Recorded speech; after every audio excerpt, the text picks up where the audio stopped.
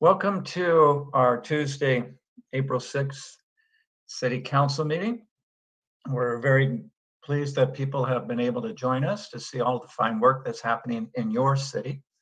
Before we officially open our meeting, however, transparency is a really important value driver in our city. And to that end, I'm going to introduce the laudable Assistant City Manager, Nat Rochanasa-Thira, who will explain to folks how they can participate in our meeting. So Nat, will you do that, please? Happy to. And first I will say that there are a few ways that members of the public can participate in our city council meetings. The first is to join directly on Zoom Gov using the Zoom app on your computer or mobile device. And the second method is to call into the meeting by telephone. To join on your computer, smartphone, or telephone, you can use the link or the phone number that is listed on our agenda at isearchmonterey.org. And since our meeting has already started, you'll find the agenda under the recent tab. To join by telephone, please dial toll-free 833-568-8864 and then enter the meeting ID, which is 160-772-9333#. And if you're prompted to enter a participant ID, press pound one more time. Detailed instructions on how to use Zoom is available on our website at monterey.org/public meetings. To make a public comment using the Zoom app, you can virtually raise your hand by clicking on the raise hand button at the bottom of your screen. If you've dialed in by phone, you can raise your hand by dialing *9 and then unmute yourself again by dialing *6. You must do both. Public commenters will be muted until it's their turn to speak. We'll be calling on each public speaker in the order of their hands raised and ask that individuals please stay within a 3-minute time limit established for today's meeting, which will be showing on a countdown timer on the screen. If you're connected live on Zoom, the timer is accurate with no delay. This meeting is also being streamed live on YouTube with a 10-second delay and on Comcast channel 25, which has a 90-second delay. As always, we look forward to receiving public comment this afternoon. Well done, thank you. So we will call our meeting to order officially. And just before we do the flag, I would ask our learned city clerk, Clementine, to introduce your caring city council, please. Yes, Councilmember Albert. Here. Councilmember Hoffa. Here. Councilmember Smith. Here. Councilmember Williamson. And I'm here. And Mayor Roberson. Yes, here and ready to go. Clementine, are you going to put up the flag over Colton Hall for us? I will. Let me get that up. Hang on one second. We've had some tech issues with the city clerk's office, but I've got that ready. Just one second. Okay.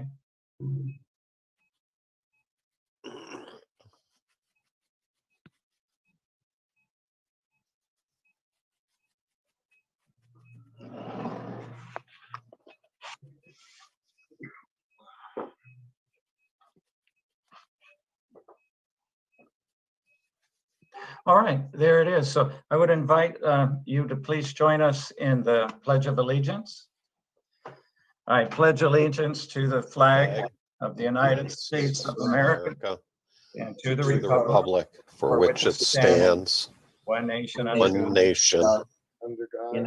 indivisible, with liberty and justice for all.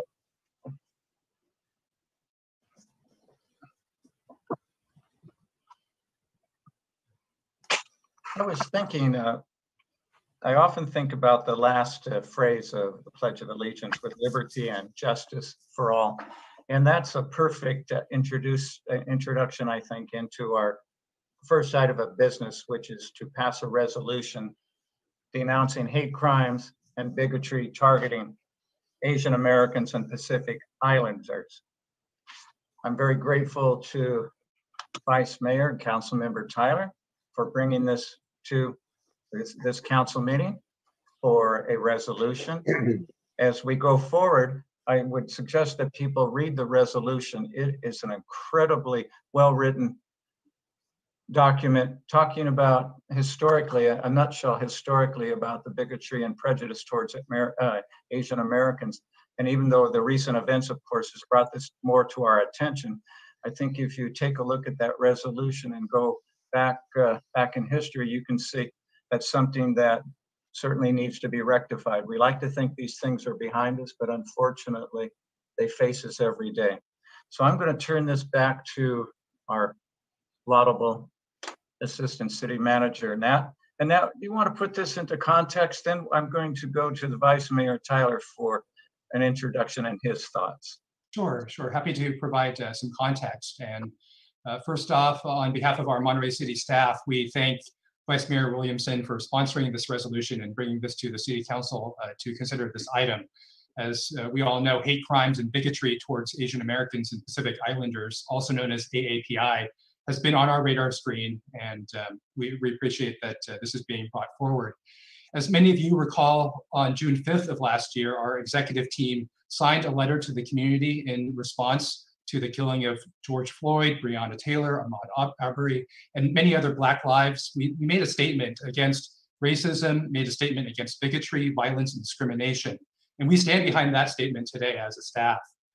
We declared that it is our responsibility to ensure that we serve everyone in the community with dignity, with fairness, with respect. And racial equity is indeed a moral and ethical duty of all of our city employees at all levels, not just managers, but our planners, our engineers, librarians, maintenance workers, police officers, firefighters, just to name a few. Our staff supports this resolution as it condemns racist attacks against Asian Americans in all forms and calls on the community to work together to ensure that AAPI visitors and community members feel safe.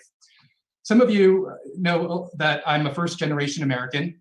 Both of my parents were born and raised in Thailand.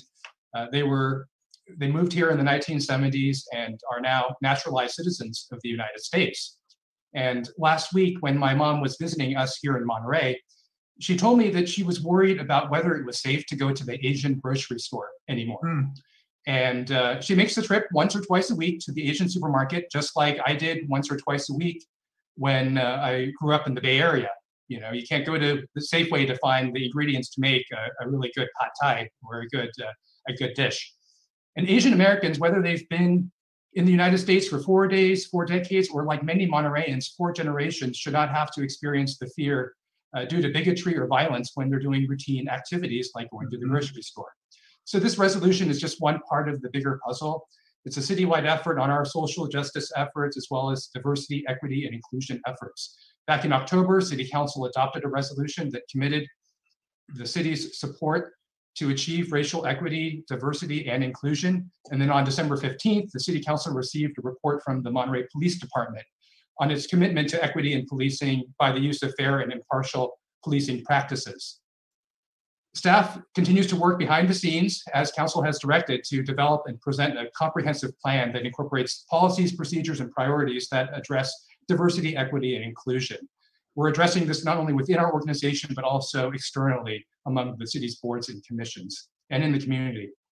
Internally, our HR team has been working with a well-known diversity and inclusion training consultant to launch an employee survey and a diversity assessment that's leading up to a citywide training that we will be conducting in June and July. One area that we're working on is to identify the framework by which we interpret Monterey's diverse history to ensure that it's inclusive of the entire community, all populations, not ignore the subjugation of native Runsan Ohlone people who were all here before we were, or the Chinese fishing village that existed in present-day Cannery Row, which the resolution before you today refers to. Just last week, Hans Uslar, our city manager, and we met with Brian Corperning. He is Cal State Monterey Bay's Chief Diversity Officer, and we heard his thoughts on how diversity and inclusion efforts from a higher education perspective can apply to the work that we do here in the city of Monterey at the municipal level. And we're glad to report that Brian has volunteered his time to be an informal advisor of sorts to the city of Monterey. So that hopefully provides you with a little bit of a background on what we've done and where we're going as it relates to diversity, equity, and inclusion. And pass the baton back to Mayor Roberson. Thank you, Ned. Excellent introduction. So let's go to our good friend, Vice Mayor Tyler. Tyler, thank you again on behalf of the entire community for bringing this resolution to us, and please share your thoughts. Thank you, Mayor. Thanks for the introduction, and I also just want to give some acknowledgement and appreciation to staff. Thanks for the support and getting this on the agenda and helping with adding some of the context to make it more relevant for our community. So many may see this resolution as insignificant and only words on a paper. I'd ask you to think about it from a different perspective. Imagine you were somebody who identified as Asian American and Pacific Islander. Like some of our city staff, around 8% of our residents, like many of the visitors who support our local economy. Imagine walking to the grocery store when out of nowhere you feel a set of hands violently shoving you into the cement, causing your skin to tear and bruise. You wonder, what could have caused somebody to do that to me? How could I have prevented it? Should I be more cautious when I walk out of the house? Maybe cover my face so people don't notice my identity, or organize with my neighbors when we go anywhere outside of the house to create an extra layer of protection. What every single one of us should be asking is, how do we create a world where these type of incidents don't happen? To be complacent and act like this is a normal part of life only adds fuel to the fire. This can become a slippery slope, because once we allow it to happen in relation to one identity, things can quickly snowball, creating further and deeper divisions amongst our individual identities. We've seen the results of this in the past, Nazi Germany, and we've seen it more recently with Donald Trump. This is not about political party affiliation. It's about treating the various identities in our communities with dignity and respect.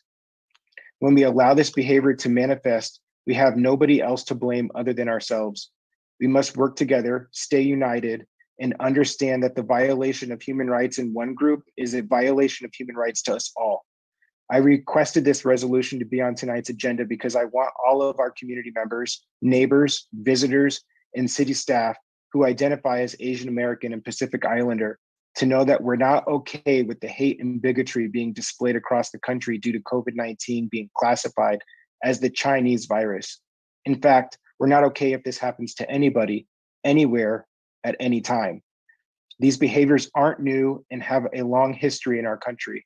I implore you to be attentive to the present stories of our assistant city manager and the impact it's had on him and his family, and listen to the stories of those who will speak during public comment. This resolution, though a small effort, can make a huge difference.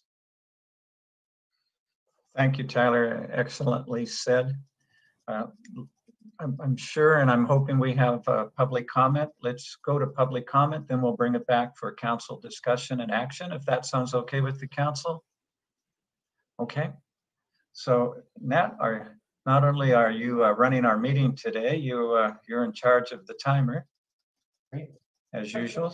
Thank you. And we have Esther Malkin as our first speaker, and I'll pull up the timer and ask her to unmute herself.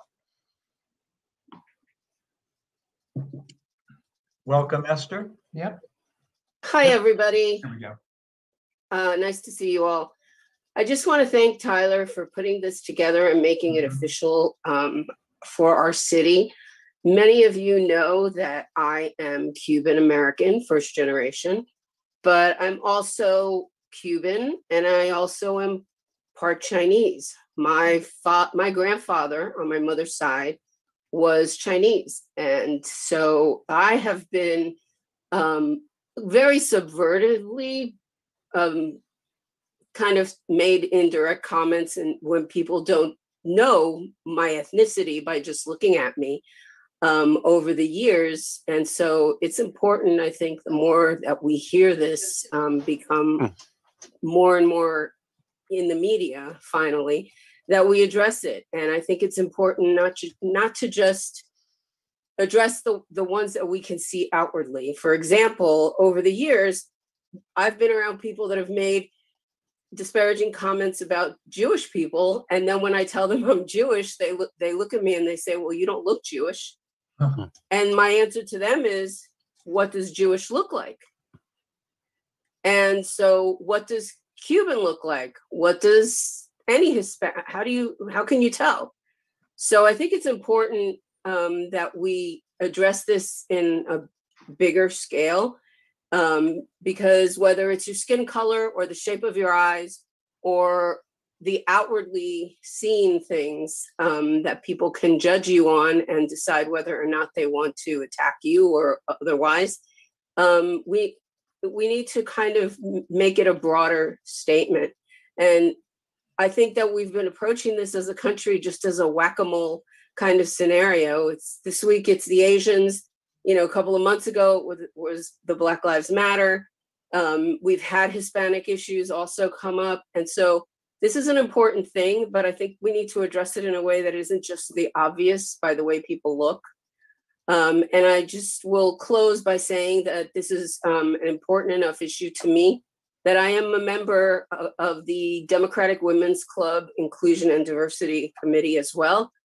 And I applaud you guys for taking this seriously enough. And I think it should be taken a step further and be more inclusive and go a step further than what we see the county's resolution look like by including, you know, sexuality and other, you know, not so visible ways that people are discriminated against in the resolution. Thank you.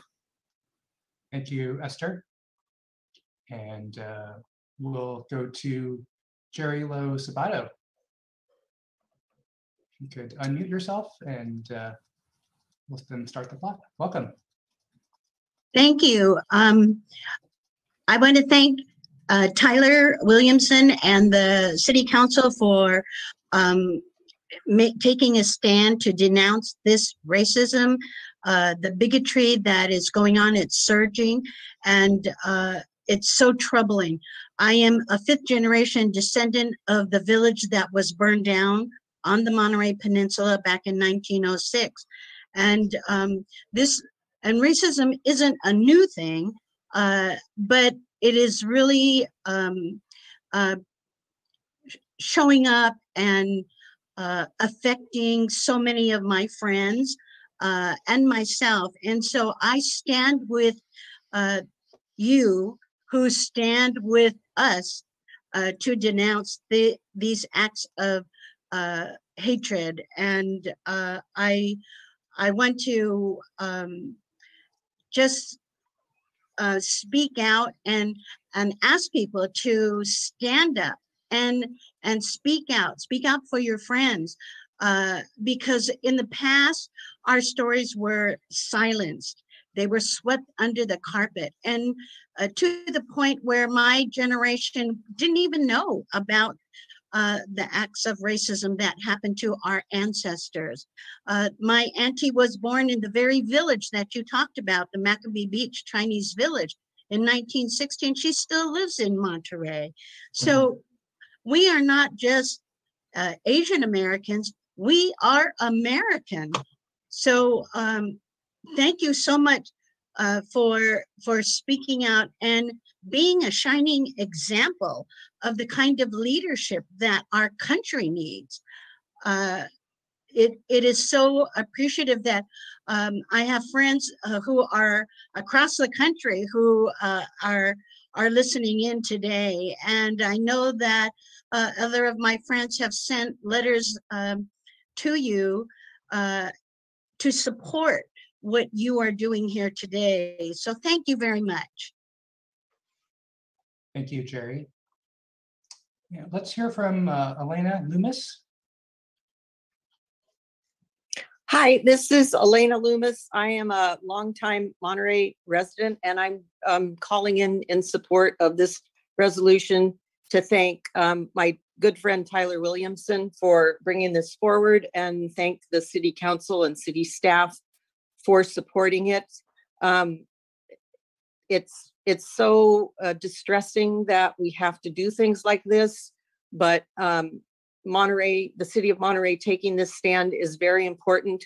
I agree with what the other two speakers said. Unfortunately, racism exists in so many other places, directed at many of our other communities, including African Americans, Asian Americans, Jewish Americans, and on. I myself have done diversity and inclusion work with the National Coalition Building Institute for nearly 30 years on the Monterey Peninsula. And each year when I have done the work, I think, okay, we're done. This is it. We've made progress. And then something serious, unfortunately, happens again. So thank you for taking the lead, Tyler, and thank you for letting me speak. And I'm proud to be a member of the City of Monterey community and Monterey Peninsula. And I hope that the other cities on the peninsula, I know Marina has already done a resolution. I hope that the other cities, if they haven't already done one, will do one and lead the way for the rest of the cities in Monterey County as well. So thank you for the time and thank you for the resolution. Thank you, Elena. We appreciate your comments. We'll go next to Jeff Uchida.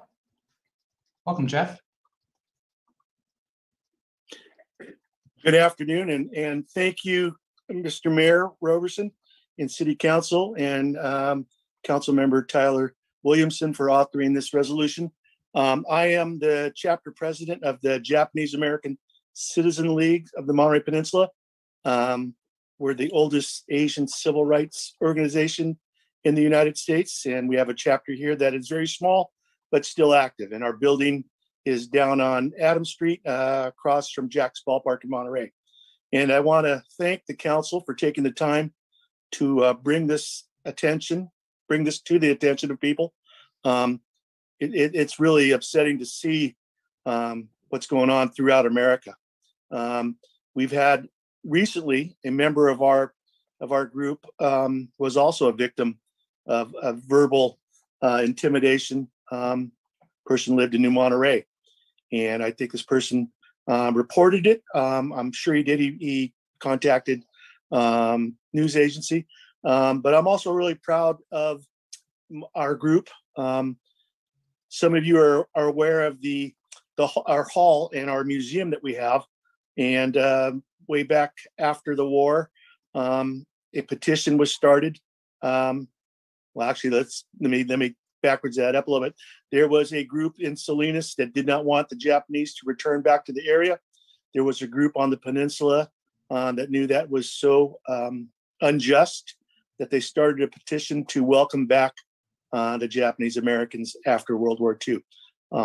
Many famous people on the peninsula, John Steinbeck and Doc Ricketts and many others. In fact, some families that are still living in Monterey, their parents were signers of this petition. So I want to thank the City Council and Mayor Roberson for taking the time to bring this to everyone's attention. Thank you. Thank you, Jeff. Next, we have a caller who's joined us by telephone, and you're invited, not required, but invited to share your name. And if you could please unmute yourself by dialing *6, that would be appreciated, and then we'll be able to hear you. This is Nina Beatty. I want to thank the council too for bringing this resolution forward. This is so necessary to stand up to these, I don't even know what to call it, these voices of hate, these people that live out of fear and shame and take it out on other people, their own flesh and blood, their own kin, because we are all related. I was reminded of this when I was standing down at the windows on the bay a number of years ago in a protest to stop the war against Syria and Iraq. And as I was standing there with the sign, several people drove by, and one person in particular called out, "I love to kill Iraqis. I love to kill Arabs," and called me a communist and told me to get a job and various other obscenities. That was coming from several people that drove by. And it reminded me again that we live in a community of people who are hateful and have a really, what I consider mental illness. And we have to also, I think, address that this city has a history of racism that has not been addressed. And it saddens me greatly that these acts and these mentalities continue, but we have to keep doing things. And this resolution is an excellent public display of support for people. And I appreciate you doing this. Thank you. Thank you, Nina. And we also have here Rob O'Keefe. Hi, Rob. Hi, Nat, and thank you, Mayor and council members. Appreciate the opportunity to put a few words in. Nat, your comments about your mother's visit really inspired me to say something. Have to really applaud this move, and thank you so much, Council Member Tyler. You're just, it's so important. It's important for our community. It's important for the industry that I work in. Just a few weeks ago, our board went through diversity, equity, and inclusion training. My board's made up of, for those who don't know, hospitality industry. And they really embrace the opportunity at a time where we have so many other things to worry about. We're worried about how we can be better than we were before. And we spent a lot of time talking about this. And it's so important for a community not to only practice the values associated with DEI, but to proclaim those values. And what you're doing with this resolution, I can't applaud enough. I'm very, I don't know, proud more than anything is the emotion that I'm feeling right now to be working with you all in the relationship that we have. And I just want to reinforce how important it is when we welcome visitors who come to us from around the world. They want to come to a place where they feel safe, they feel welcome, and they know that they're going to have an incredible, inspiring experience. This type of move by you waves the important flag that we need to, as a community, to welcome them here. So thank you very much. Thanks for your comments, Rob. Let's go to Al Lee, and Al, welcome.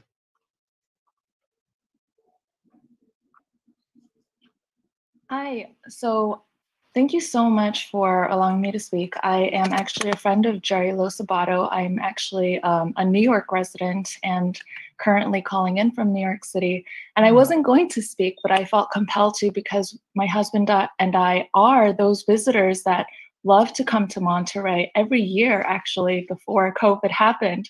And we are also donors to the Monterey Bay Aquarium. And as visitors to Monterey, it is important for us to feel safe in Monterey, the place where we truly feel like harbors a beautiful environmental education.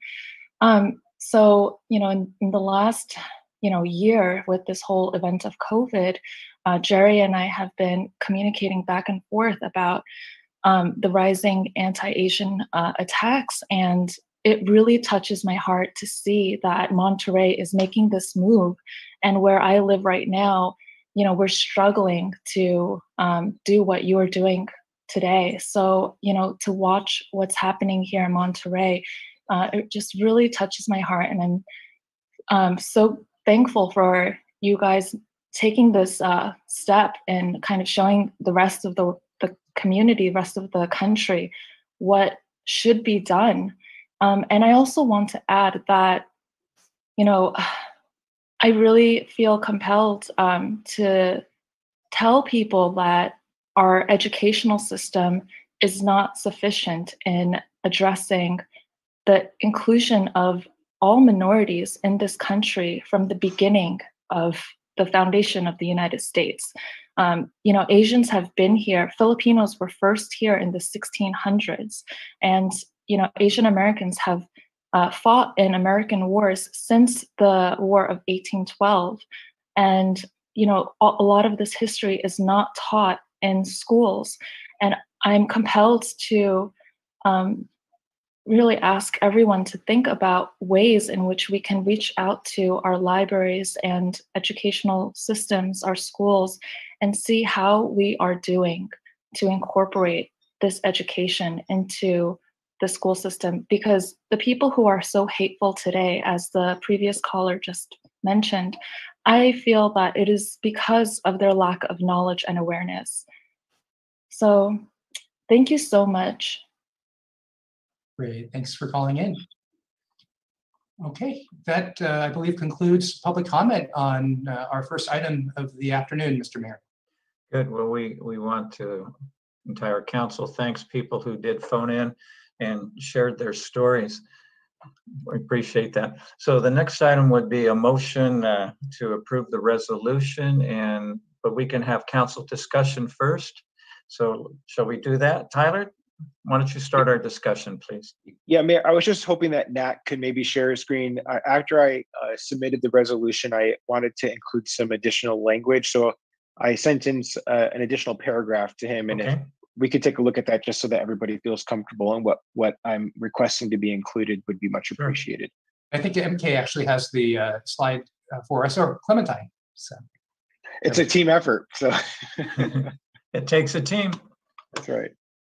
So I'll just read it for those that aren't able to see the screen. I know that some folks are calling in, but there's a whereas that describes discrimination occurs to a greater extent with those who identify with two or more aspects, i.e. race, gender, sexual orientation, age, nationality, disability. An example of this is seen in the recent increase of hate crimes with the Asian American community, particularly women.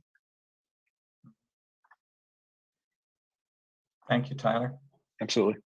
I'm very comfortable with that. So council comments before we pass a resolution? I'll open the floor. Yeah, Mr. Mayor. Councilmember Ed, please. Yeah, absolutely the right thing to do.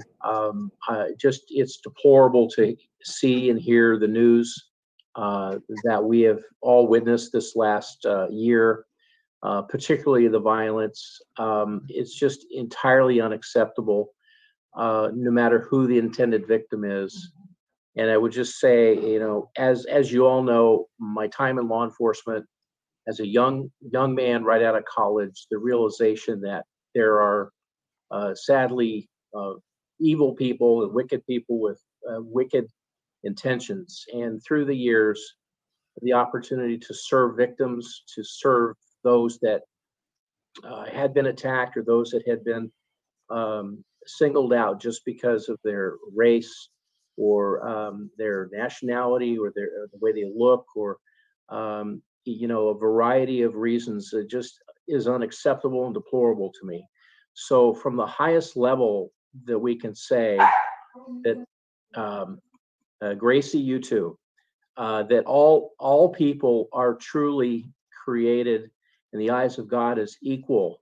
There is no differentiation between a person because of their look or their choice of sexuality or any of the circumstances. We just need to make sure that we recognize that we must welcome all people, treat all people with the utmost respect, and realize that right now what's going on, people do not deserve to be attacked.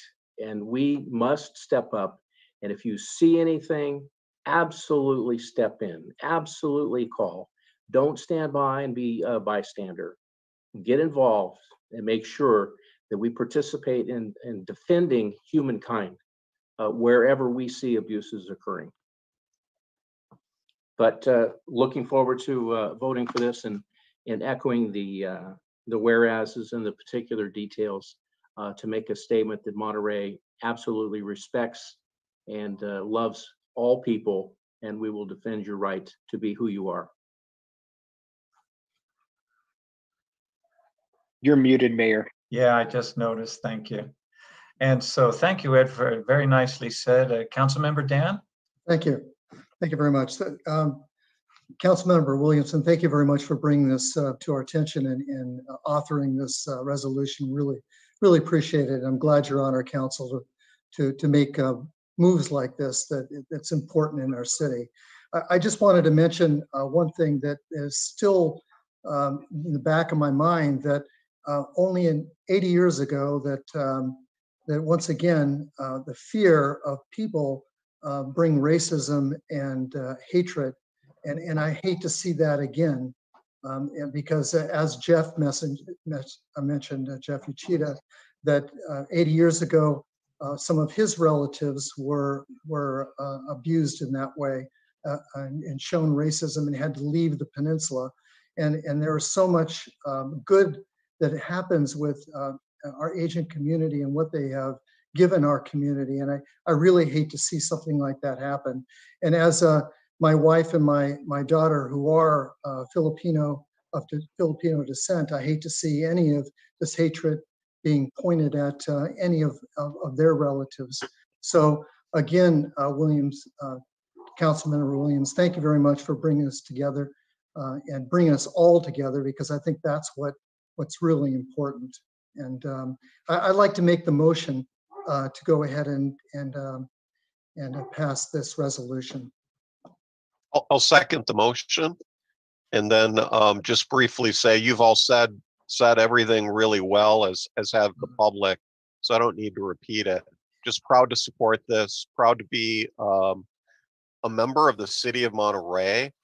And it was also really nice to hear from Jerry Lo Sabato, and as always, to be reminded of the important contributions of Asian Americans to our city. So thank you. Thank you, Council. All very well spoken and heartfelt.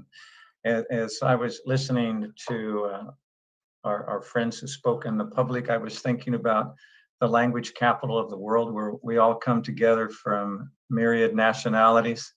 The Defense Language Institute, of course, Middlebury Institute, Naval Postgraduate School, then the Chinese festival that was launched not too long ago here in the city.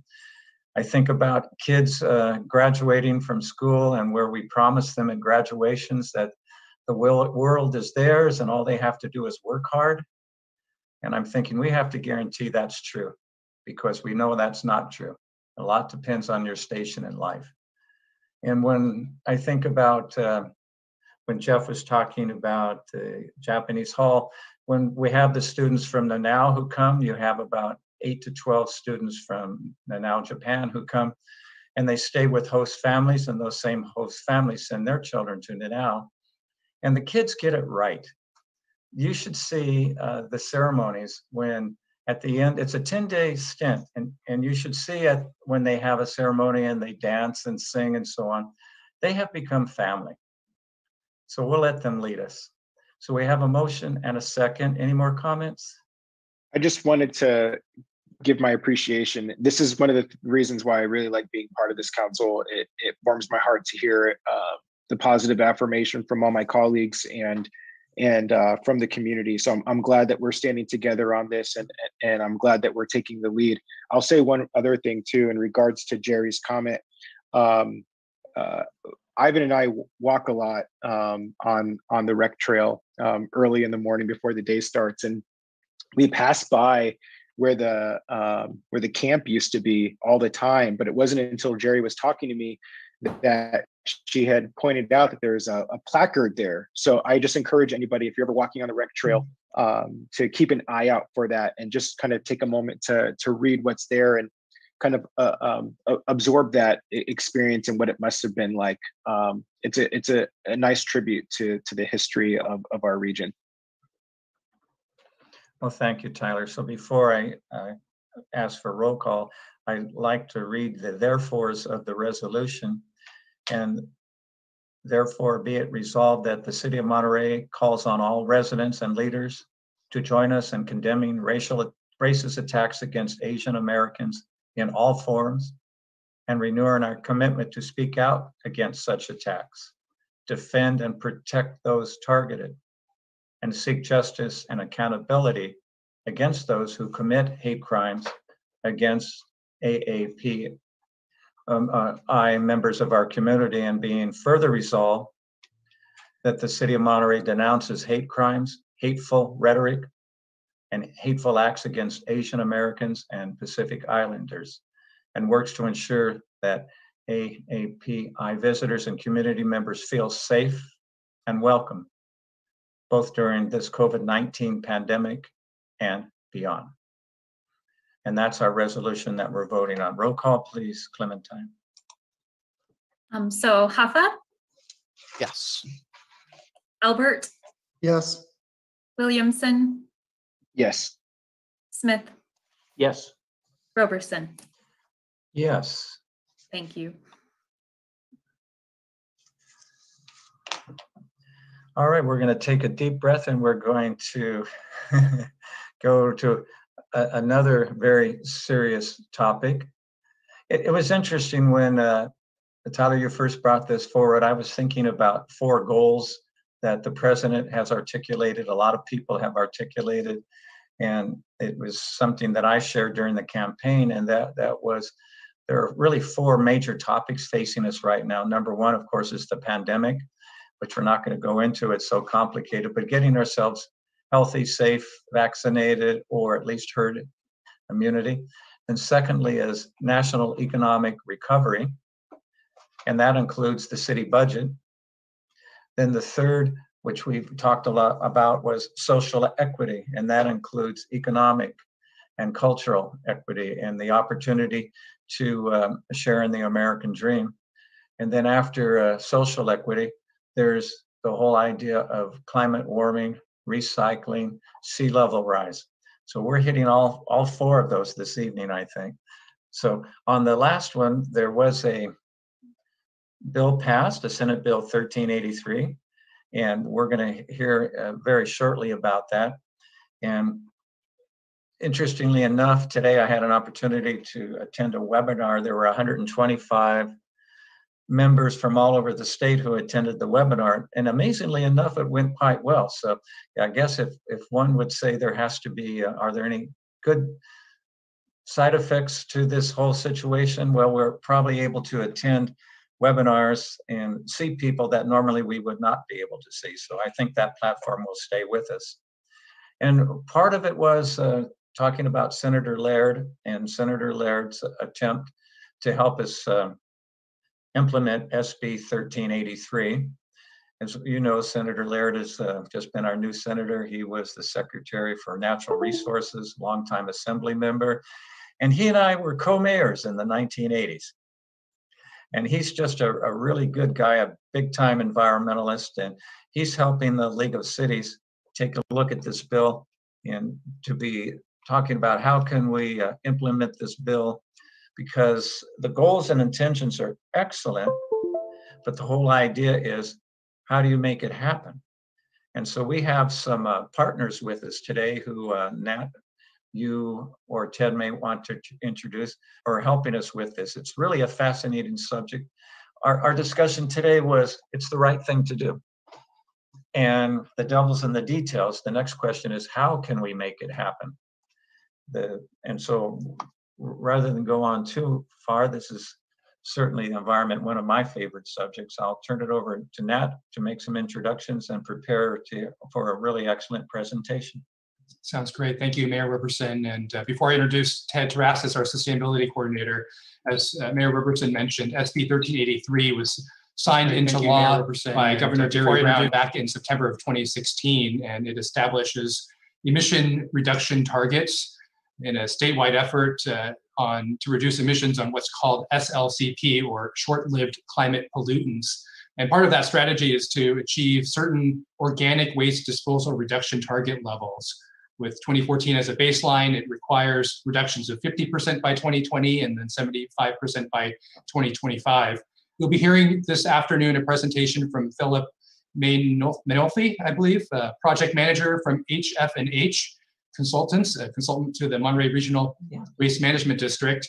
And he'll provide an overview of what we see as a local jurisdiction and what we will be required to do in terms of collection service, food recovery, education, procurement, inspection, and also enforcement. We also have joining with us today Tim Flanagan, General Manager of the Monterey Regional Waste Management District, and Tim Brownell, the Director of Operations. But before we get to them, if Ted Terrasses has a few words to share, pass it on to Ted. Sure, thank you, Matt. Just very quickly, wanted to echo, we've been working with HF&H for quite a long time. They've been a great partner with us out at the Monterey Regional Waste Management District.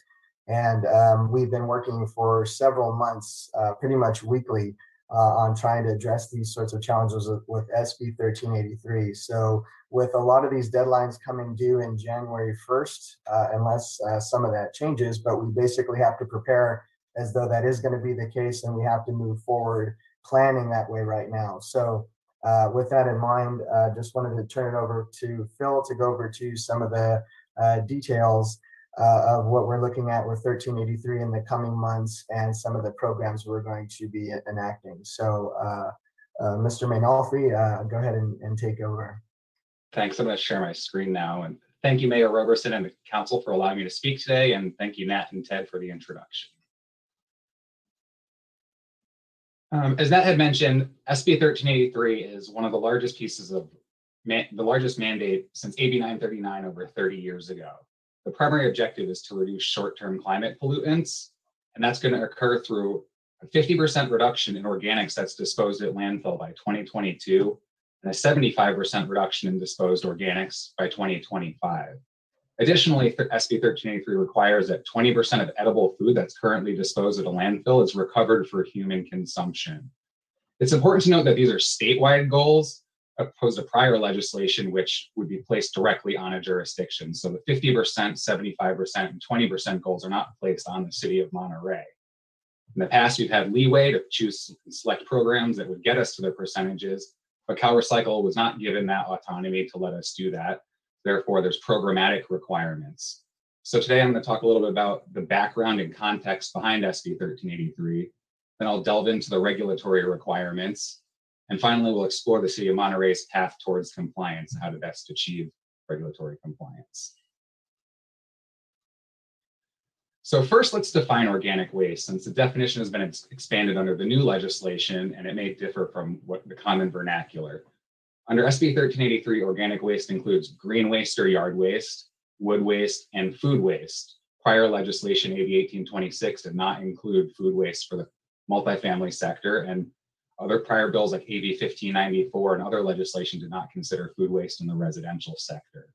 Additionally, organics includes fibers such as paper and cardboard, which we've traditionally considered recyclables. Now that's considered organics as well.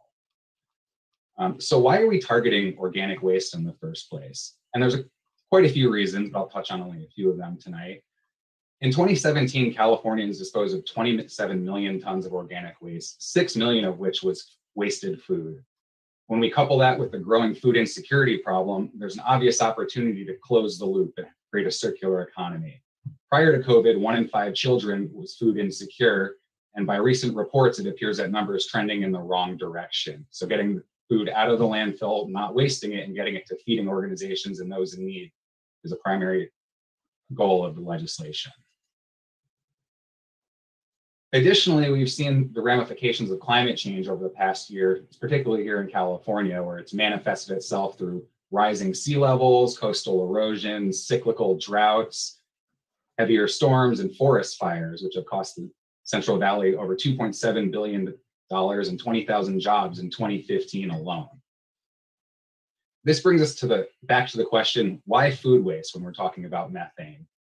And that's because when organic waste, such as food waste and green waste, decomposes in landfills, it emits methane, which is considered a super pollutant. It's 72 times more potent than carbon dioxide over a 20-year horizon. Considering that landfills account for approximately 21% of the state's methane emissions, it makes it a high priority target for reduction. And it's not just the landfill and recycling, they're also targeting dairies, but it's a local municipality, the organics and the food waste recycling is the important part that you'll need to consider. So there's quite a few dates here, but I urge you to focus on the right side. From January 1, 2022 on. The rulemaking started in 2016, as Nat had mentioned. It took 2 years of informal rulemaking and another year of formal rulemaking, with the regulations finally being adopted last fall. And so really your focus is going to be January 1, 2022. That's when the state is looking for the mandatory programs to be included, and we'll discuss what those are. Beginning January 1, 2024, if generators within your community of organic waste are non-compliant, you'll be forced to take progressive enforcement actions, and that's going to include notices of violation, and ultimately it can result in fines if it's not remediated. So what are some of these programs required under these dates? Beginning January 1, 2022, it's essential that all jurisdictions provide organic waste collection services to all residents and businesses. That's going to include a mandatory service ordinance to require them to have organic collection services. Also have to establish edible food recovery programs to get that food out of the landfill and get it to food insecure feeding organizations and services to better serve the community. Obviously, for all of this to happen, you're going to need to conduct education and outreach. People will not know how to participate in the programs if we don't tell them about the new programs, how they can participate. Additionally, because there's going to be a lot of new recovered organic waste products, things like CNG, renewable natural gas, compost, mulch, we need to close the loop with all of those products. So the state is looking to municipalities to help find a home for all of these new products and replace some of the less sustainable products we've used historically. And finally, the states acknowledge that there's insufficient capacity to recover all of this edible food and divert the remaining organics that can't be recovered for humans to composting and other recovery activities. So capacity planning and infrastructure development is a key piece of SB 1383. Luckily, you're well positioned, and we'll cover that a little bit more later in the presentation. And as I mentioned, beginning January 1, 2024, you'll be required to take enforcement action against non-compliant entities. The goal behind this is that beginning 2022, your programs will be implemented, and you have 2 years of educating the people that are participating in the programs. They don't have you finding them from day one. There's 2 years for you to educate them if they're not complying, they're not properly sorting their recyclables. And then beginning 2024, that's when the enforcement piece will kick in. So under the regulations, there's multiple options for compliance. There's all sorts of collection options from 1 container all the way up to 4 container. But it's most important and probably the most feasible for your community to go with a 3 container source separated collection approach. You have MRWMD, who has the facilities to process this material. And going back to 2011, when you signed your franchise agreement, the imposition of food waste was contemplated. We currently have green waste collection, and there's an opener in the agreement for the addition of food waste to the residential services.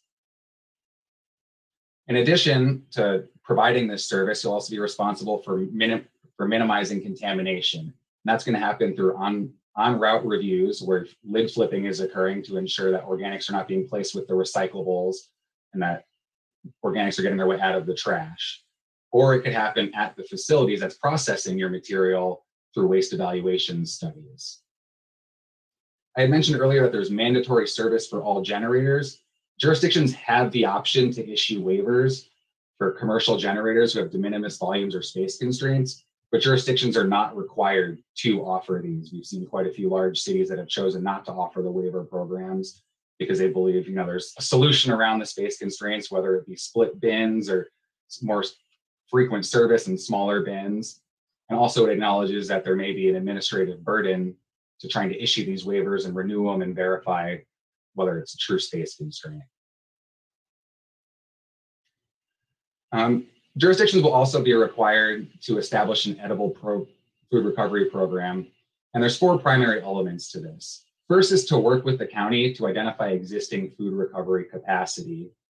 And the second is to work with the county to expand edible food recovery capacity if there's insufficient capacity in your region.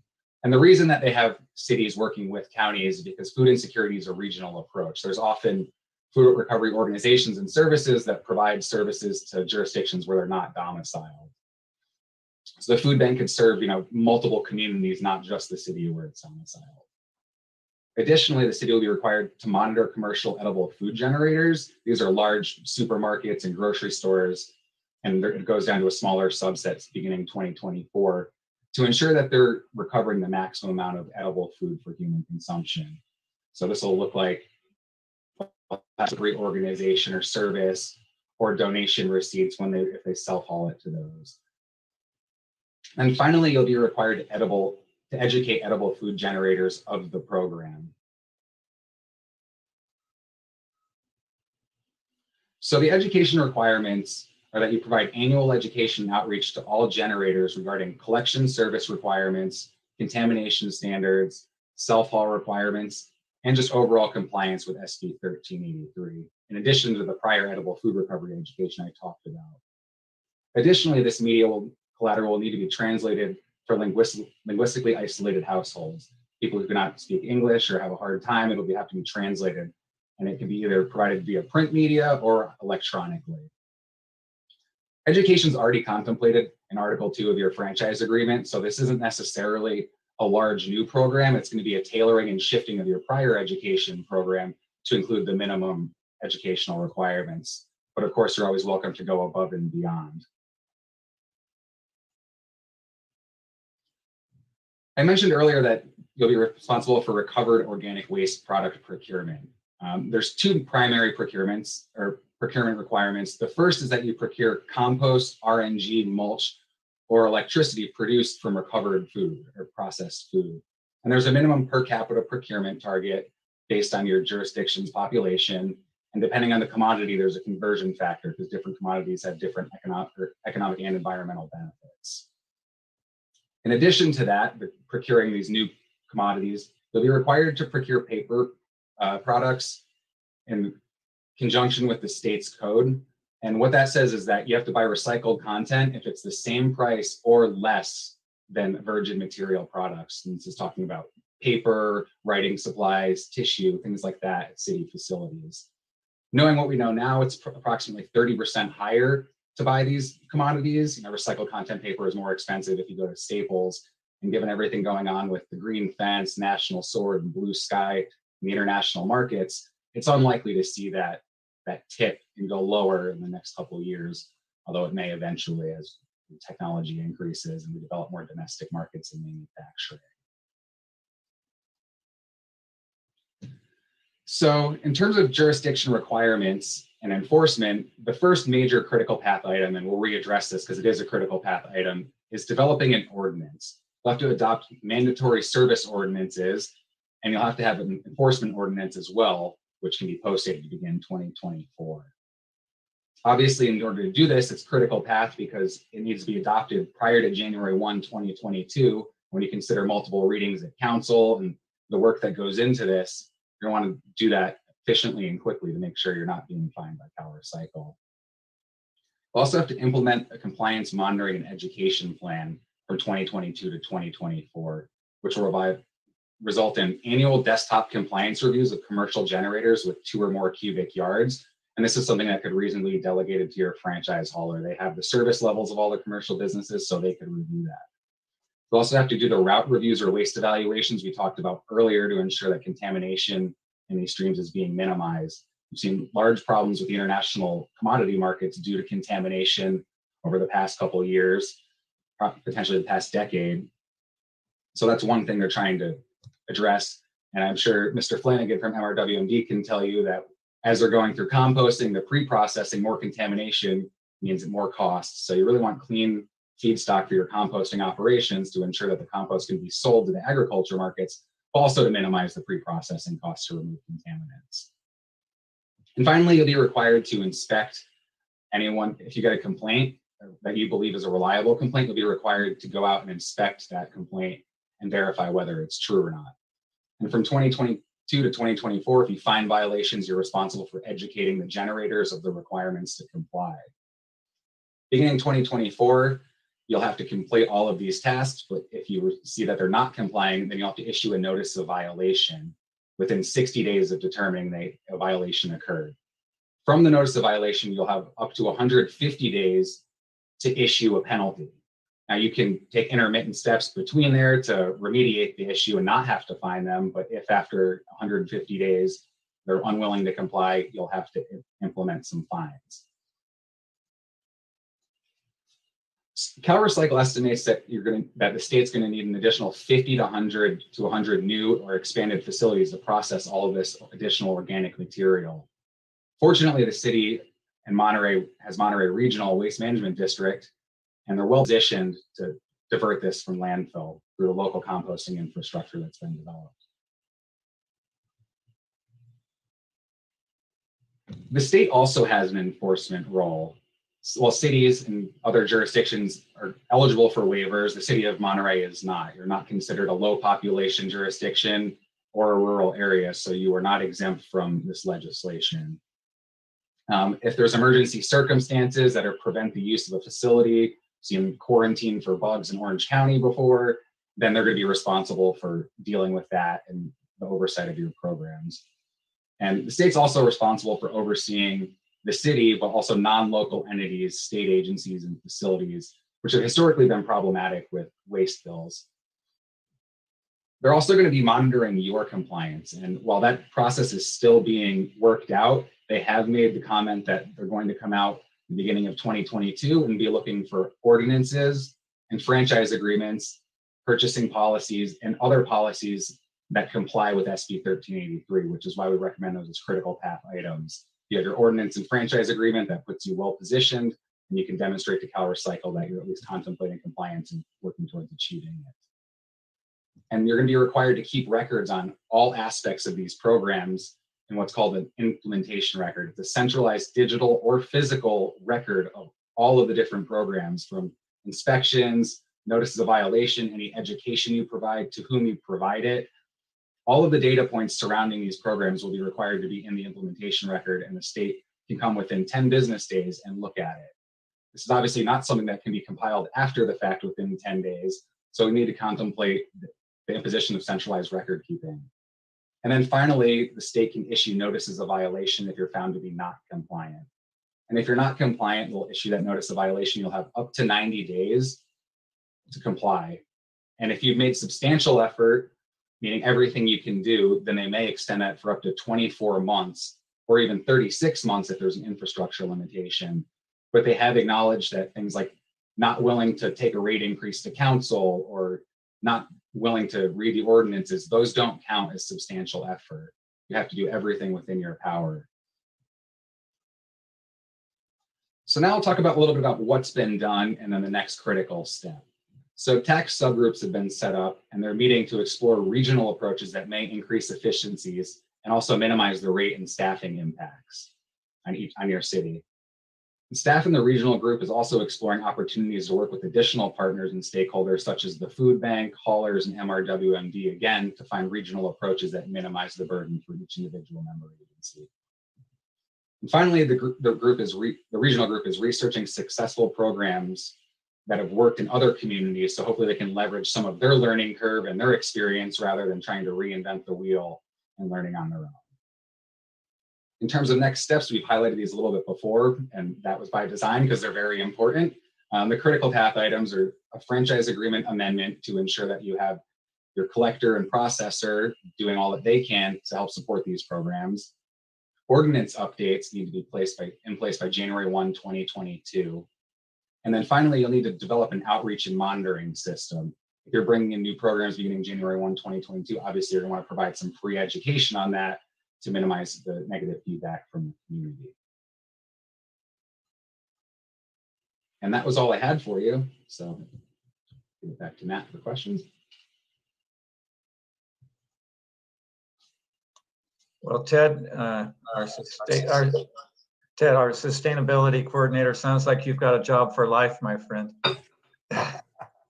As you were, by the way, good overview. I really appreciated that. And we did have, I think in my introduction, I mentioned that we did have a statewide webinar on this. Probably in the city of Monterey, we're getting our compactor off the wharf finally, and we're looking at having a state-of-the-art recycling center where wet waste from the wharf will be going out there and will be processed by our local Monterey disposal. And I think the aquarium, I believe, is already doing this, and many of our hotels are already in the business of doing this. So that's gratifying. My first question is, as a resident, how am I impacted? What do I put in my trash cans on the street? Because that's what we're going to hear. And secondly, the less confusing, the better. For example, we have a green can which has yard waste, so to speak. Not even waste, but just yard trimmings. Is that where our edible waste goes, or does it go down the garbage disposal? Where do we put it? That is a great question. The edible food recovery is targeted towards large commercial generators. The average household's throwing away around 5 pounds per home. So it's really targeting places that can safely get the food in large volumes to those who need it. As a resident, how this is going to manifest is your food waste is no longer going to go in your black trash bin, but will need to be incorporated and moved to your green bin with your yard waste. And there's multiple mechanisms being explored for that. Obviously, that increases the footprint in your kitchen. So there's kitchen pails that have been offered in a lot of communities that can go in the freezer to minimize odors. And that way, once it fills up, you can take it out. Yeah. Well, we have a compost, just a bucket with a lid on it underneath our sink. And I put it outside in a compost. It does not smell. So, but what do you do in a Los Angeles, in a San Jose, and in a San Francisco with high density and so on, how do the residents, in fact, they probably don't even have green waste containers. How do you reach 40 million people? Again, a great question. And you identified one of the largest challenges of SB 1383, which is these denser populations, and particularly the multifamily sectors. As you contemplate all these buildings that had trash chutes built 50 years ago, they don't have extra chutes for the organics. So we're seeing a lot of innovative solutions. Unfortunately, it's coming down to robust education and placement of organic bins in the parking garage generally. But there isn't a great answer on that. And we see quite a bit of contamination in multifamily as well, or these, townhomes, because people are divorced from the cost or the bills. If you have 100 users using one bin, if I throw my trash in with the organics, then, property manager gets fined, then I don't really see that. So I'm not being held accountable. So you identify one of the largest challenges facing the waste industry, which is, tighter areas. Thank you. And one more question, and that is, we talk about edible food at a grocery store, for example, that hasn't been sold. And the question is, how does that get to the food bank? Because you've got a huge infrastructure transportation challenge here.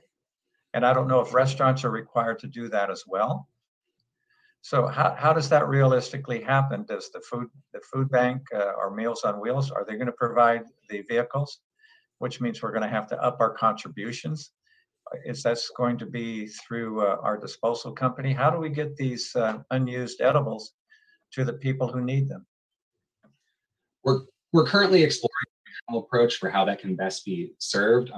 Typically, you don't see refuse companies getting involved in the food recovery business. It's not necessarily a great optic. Your trash company is dropping off food at the local senior center bank. Right. So we're exploring lots of different options. There's a lot of crowdsourced applications and software now, such as Chow Match and Abound Food Care, that are working with volunteers. They use Uber drivers who are on the clock but don't have a ride. They volunteer. So a lot of different innovative programs for getting them to the food recovery organizations. We also see services that do it, that are willing to drive out and do it either for free or at a charge. So we're really trying to identify what's the best regional approach that'll minimize the cost impacts. Yeah, I think that's going to be another monumental challenge of how you get that food from Safeway in Pacific Grove to the food bank in Salinas. And once it arrives, that it's uncontaminated and hasn't spoiled. Yeah, and that's what the bill was set up to try to address that to some extent. So beginning 2022, it's your large supermarkets and grocery stores over 10,000 square feet. Mm-hmm. And it's really shelf-stable food. So you can use something like a box truck to move that. But beginning 2024 is when you start moving into your large restaurants with 250 seats, or your hotels with on-site food and 100 rooms. And that's where the food safety becomes more of an issue. So they're hoping that by starting with the shelf-stable food, we can start developing infrastructure and routing, or some connection between the food insecure and the edible food generators.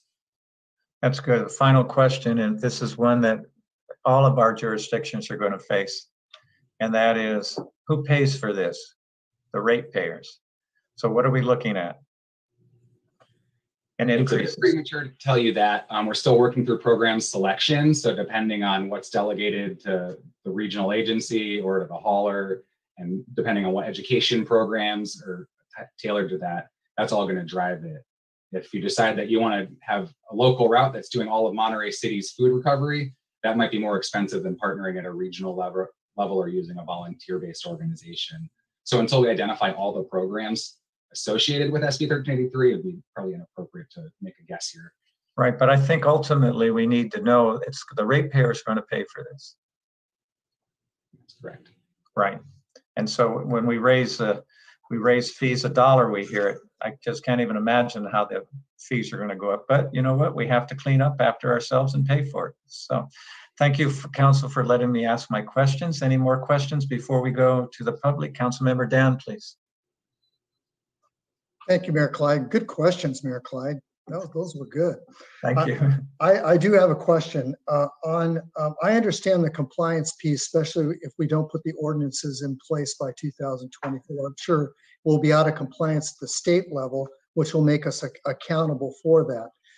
My question is, once those ordinances are put in place after 2024, and a city realizes there might be some residents or some restaurants that are not complying with the ordinance, is it the city's responsibility to fine that particular restaurant, or will it be the Monterey Regional Waste Management District, because they're the ones that will know whether they're in compliance or not? So I'm still a little confused with who's going to be responsible for that. Tim or Tim? Well, the from our district standpoint, so maybe I can address the mayor's last question on that about the rates. So I can tell for the residents in Monterey that are on the call and for those in the district, we are all starting at a very good place in relation to rates. And we have done a couple of rate surveys that we're happy to share with staff and residents, that our rates at the district are the second lowest in about 100-mile radius for the services that we provide. And that for you and your hauler, and in fact for all the district haulers, our rates to our customers in our communities are in the lowest quartile compared to other Bay Area jurisdictions. So we are starting from a lower base for cost to be increased from. So that is good news, is that from the district standpoint and from all the haulers and the refuse companies here, they have managed to keep rates down compared to other Bay Area-wide jurisdictions. So that's a good place to start from. To answer Councilmember Albert's question, is that the district is not empowered with any enforcement rights or obligations. So we as a special district don't own that type of enforcement right. That would have to be in your own code enforcement, or turf potentially to the county in their code enforcement through their county health agency. So we don't have the ability to fine any of the residents or the customers. What we'll do is that in the bill, there is a provision that we will literally have to go and hire probably a third party to lift the lids on all the organic bins and carts that are in town, stick their head in there and see if there is contamination, and then have a progressive series of actions around either that business or that homeowner. So we'll actually have to hire a third party to go through and lift the lids and evaluate what's in the cart, and then write or catalog enforcement actions. But the district can't do that. That would have to be one of the other agencies that have those type of police powers.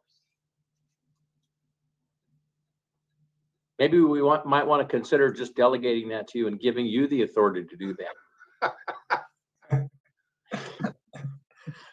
Mayor, I've got a question. Councilmember Ed, yes, follow that up with a good one. Hey, Tim, yeah. Elvis has left the building with Tim. Yeah. Tim and I have talked before. We understand the threshold and the burden. So Tim, once upon a time when we were starting in the process of recycling plastics bottles, and the city of Monterey had that third can in it. It started at the curb with a small box, and now we've gone to the blue bin. So you monitor the weight of the trucks that come in, so you know what the truck is bringing in. Mm-hmm. So is there any kind of a state barometer that's going to be looking at the differences of a baseline? Say you said a baseline is in 2020, and in 2024 the new standards kick in. Is there going to be some kind of a matrix where they're starting to calculate not so much by the can from a resident, but actually the city of Monterey would be held to the baseline, and our barometer is really whether or not we're in compliance in our weight load that's going out of organics is less than a base year. So just taking us to a little bit bigger matrix, is this going to be down to the can of a residence, or is this going to be actually looking at the load of what goes from Monterey to your landfill? Well, I can try this, and then Philip, you may be able to back me up, is that, so the way that 1383 is drafted, those are statewide goals in terms of diversion. What we will be doing is monitoring, and we weigh your trash and we weigh your yard waste. And on a more, big picture level, what we are looking to see is the amount of weight shift out of the black container and into either the yard waste container or the recycling container, because paper is organic, and that does count to your diversion table. So that the more paper you recycle, that's organic. More cardboard you recycle, that's organic. That also counts to that overall denominator numerator, which is what I hear you asking about. So we'll monitor that on a macro level, and then your recycling is done by your service provider, Monterey Disposal, up there in Ryan Ranch. We will handle the yard waste and the trash, and then that information gets reported to Ted, and Ted will make those reports for the city. Is how I see how that monitoring and compliance piece would be going forward. Yes, obviously it sounds like the procedures will have to be worked out. We have a lot of questions. We don't know what the answers are. And the rule of thumb is you're supposed to always ask a question you already know the answer to, right? We're in a world where we really don't know what the regulations are going to look like and what the impact will be, more so on the residents. I think the commercial is a little easier to, you have a container, it's in the kitchen, everything gets scraped in, it's organics, and that's just a little bit easier to police. But when you're talking about a household or an apartment house, we've got a lot of things to discover about how this is going to work. And again, I think the mayor covered it. This came with no state money, right? It did not. No. So yet. All right, thanks. That's the only question I had, Mayor. Other council questions? No questions for me. Thanks. All right, let's go to the public then, Nat. Do we have some of our good friends who want to share with us? Yep, we have two friends so far who would like to join us. And the first is caller with 902 is the last few digits here. And we do ask that they please unmute themselves. Welcome. Hi, this is Nina Beatty. First, I want to say thank you to all the drivers who keep our city clean. I don't think they get thanked enough for their work. Every single week they come by and they take the trash and they take the recycled and the yard waste, and I just really appreciate them. In San Francisco, they did implement back about 2003 a organic waste where you actually got a container in your house that you could collect organic waste from your kitchen. I don't know the situation, how that system has progressed, but I'm sure they've worked out a lot of the bugs since then, and they might be worth consulting. About 15 years ago, I approached the city about training in permaculture for city employees. Permaculture is a comprehensive design focus on energy resources, land use, cradle to grave uses, and we have resources down at Esalen Institute. They have a permaculture design accreditation program, as well as people in the Santa Cruz area. They deal with waste. I mean, that's part of the whole focus of what permaculture does. And in Petaluma, a permaculture group, Daily Acts, has partnered with cities in the Sonoma County area to deal with all kinds of issues like this. And they even take people on tours to the waste management centers, the dumps, and to the sewers plants and to the water systems, so that people can see what is happening, where they're getting their resources from, and where the resources are flowing to. When I contacted Esalen about the possibility of partnering with Monterey, the city of Monterey, to begin to rethink things like this issue, they were interested. They had never occurred to them before that this could be a great partnership. But when I approached the city of Monterey, I was told that, number one, NIP funds don't cover training for employees, and they don't cover classes. And it was just no, no, no, no. And it seemed like such a missed opportunity, because if Monterey can take a law like this and begin to rethink with the help of people who that's what they do. That's what they've been trained to do, is rethink these sorts of conundrums and problems. Monterey could be a hot spot of its own in this regard, a tour destination of, you come to Monterey to learn how to do this sort of waste management, to how you deal with green waste, how you deal with organics. And permaculture experts, they train and they train others, and it's just a great, very fertile sort of relationship that makes the earth better, makes cities better. I really encourage the city to contact organizations like Daily Acts, to reach out to Esalen. I know people in Santa Cruz County that regularly do permaculture design workshops that span a whole year, where they train people in all aspects of land use. I really encourage the city to investigate that so they can be in compliance with this law. Thank you. Yeah, thanks so much. We appreciate you calling in, as always, and Nina, and we'll go to Esther Malkin next. Hi, so I'm not sure I heard correctly. There was a lot of information in that presentation. And so is this rolling out to residents at the same time as the hospitality industry? Or is the hospitality industry doing it first and then residents are? Is my first question. If hospitality, so when you're talking about ratepayers, I'm not sure if there's a difference between whether it's the hospitality industry or the residents. And lastly, I just want to bring up a point that doesn't necessarily easily apply to this type of recycling that we're going to be forced into. But we have a lot of problems in a number of neighborhoods with our garbage being tampered with. In my area in particular, we have people go through our garbage all the time, especially the recycling. And so if we put our cans out with the lids completely closed, when they've been rummaged through at whatever time of the day or night that they do it, by the time the truck comes by, there are times that we get accused of not having had the can too full, that it didn't close.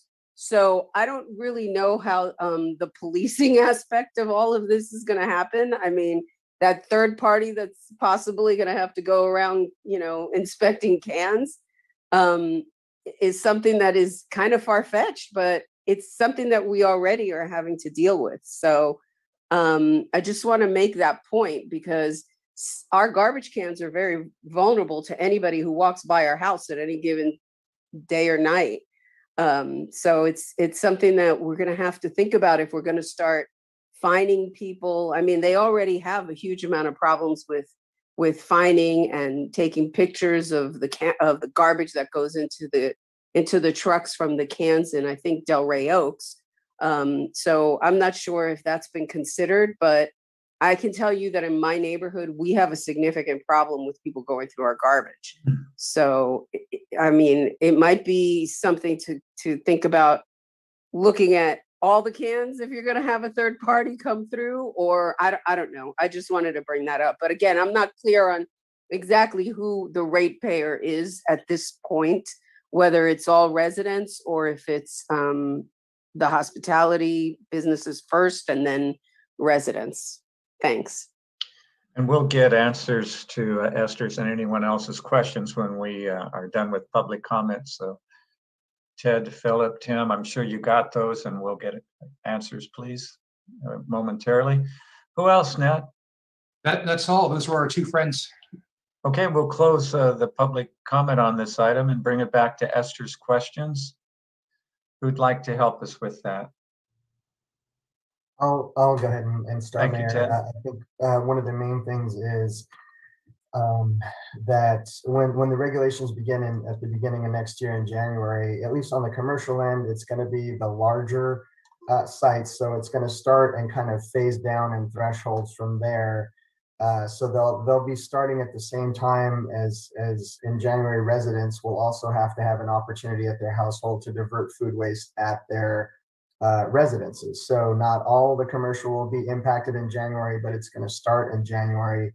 But we're required to offer the service to folks beginning in January at their residences. So they will have a chance to participate in the program. And from there, really the issue is, and ratepayer basically means anyone that has garbage service, right? What we can do in terms of differences is if there's one cost coming from one area more than another, we can have a different rate increase for commercial services versus residential. We've done that in the past where those rates can be adjusted differently. So it'll basically depend on the programs we need to put in place for compliance and then how we recover the costs necessary to run them. So there is some flexibility there, but it is basically anybody that has garbage service is considered a ratepayer. And then finally, the issue of rifling through recycling and that kind of thing has definitely been an issue for a while for folks recovering materials that try to redeem them or other kinds of things with glass or other recoverables. And it is kind of a challenge in terms of enforcement. We do try to work with the police department as well, as sometimes it does happen in the middle of the night or they're breaking glass or that type of thing. But I think mostly it's an issue of kind of staying on the issue with enforcement and just kind of letting people, that's not something we allow in the city. It is considered stealing, and it is stealing from all of us in terms of those materials go to reducing rates for all of us. So you don't want to have people taking those recyclables. So it is something ongoing we have to look at in terms of an enforcement issue.